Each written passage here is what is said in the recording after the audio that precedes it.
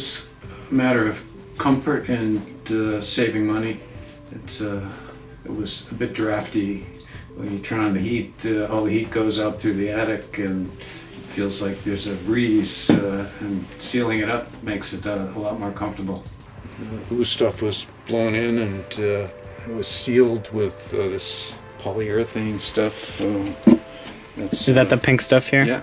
Home energy audit triggered the attic sealing.